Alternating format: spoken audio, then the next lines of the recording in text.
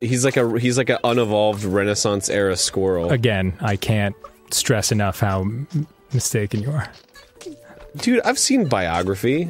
I know exactly. I saw Leonardo da Vinci was one of the most famous explorers of the Arctic.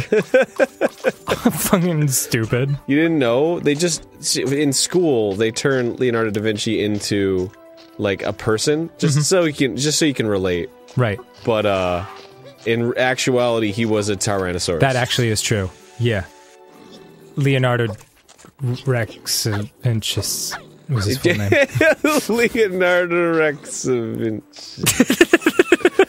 This camera is... Leonardo is actually Latin for terrible lizard. A lot of people don't know that.